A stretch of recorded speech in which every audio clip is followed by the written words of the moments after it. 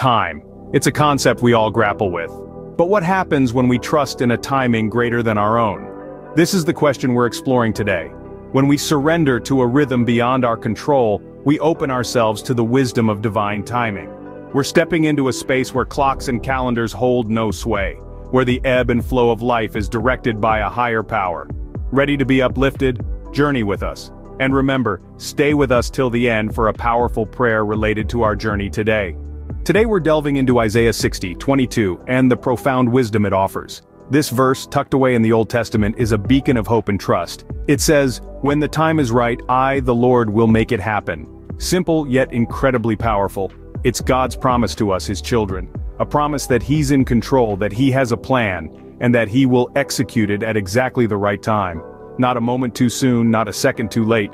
It's a testament to God's perfect timing, which often diverges from our own. We may be eager, impatient even for things to happen according to our schedule, but God's timing, as this verse illustrates, is not our own.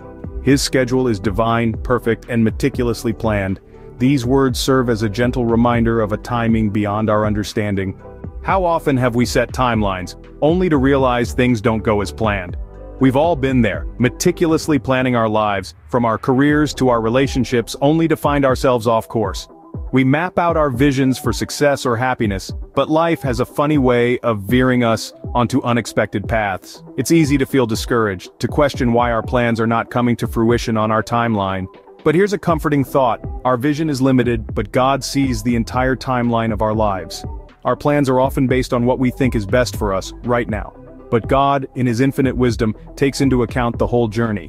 He knows the lessons we need to learn, the growth we need to undergo, and the blessings we are yet to receive. Our vision is limited, but God sees the entire timeline of our lives. Let's hear from those who've experienced the wonder of God's timing firsthand.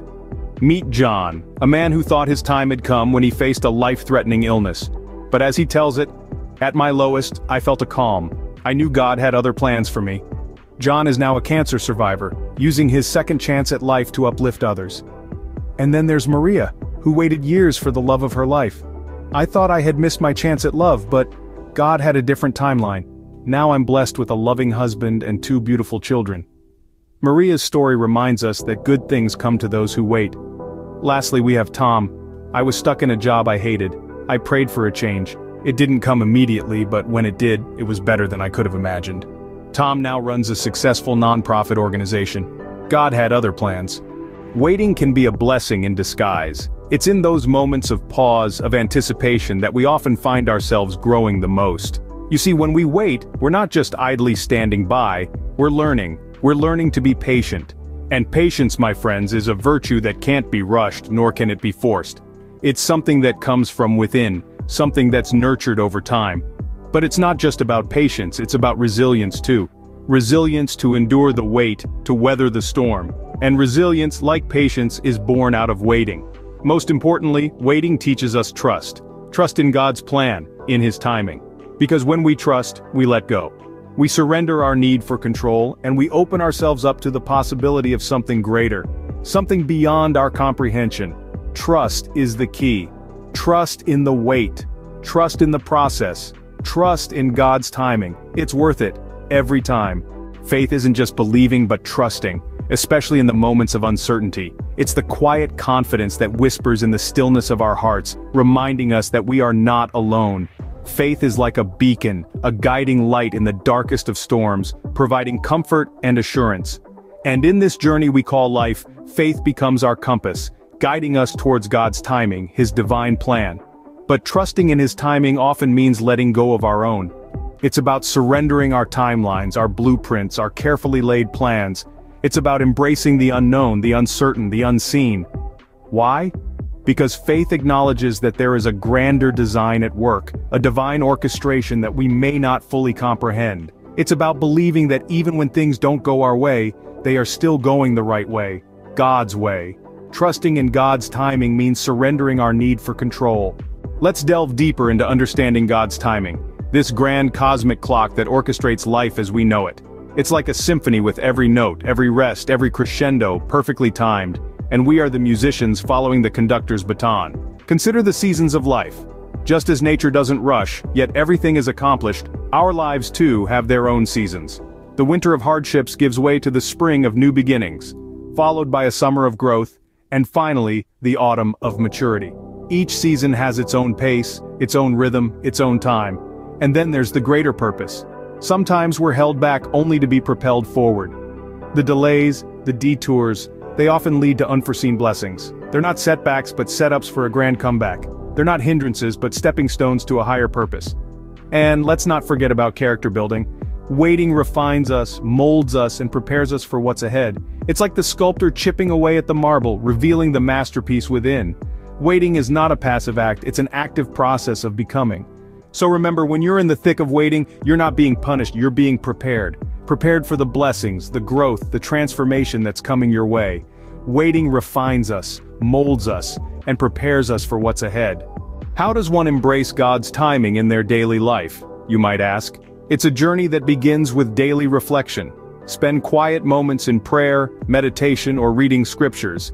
This deepens your connection with God, helping you understand His teachings and promises. His word is a lamp unto our feet and a light unto our path. Next, find fellowship.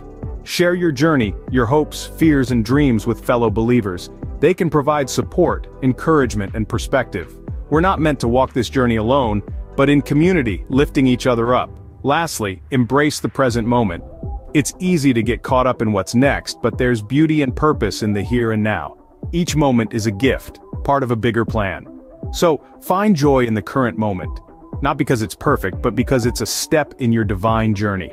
Remember, find joy in the current moment, knowing it's part of a bigger plan. Life might not always unfold as we plan, but in God's timing, every piece falls into place. As we've journeyed through this exploration of divine timing, we've seen how our plans can often diverge from God's. Yet in these moments of divergence, we're given the gift of patience, a virtue that not only builds resilience, but also deepens our faith. We've learned that understanding God's timing is about recognizing the seasons of our lives, acknowledging that delays and detours often serve a greater purpose, and that the process of waiting refines and prepares us for what lies ahead. Embracing God's timing is a daily practice. It involves reflection, fellowship with other believers, and finding joy in the present moment. It's about surrendering control and trusting in a timeline greater than our own. So as we wrap up, let's hold on to this profound wisdom.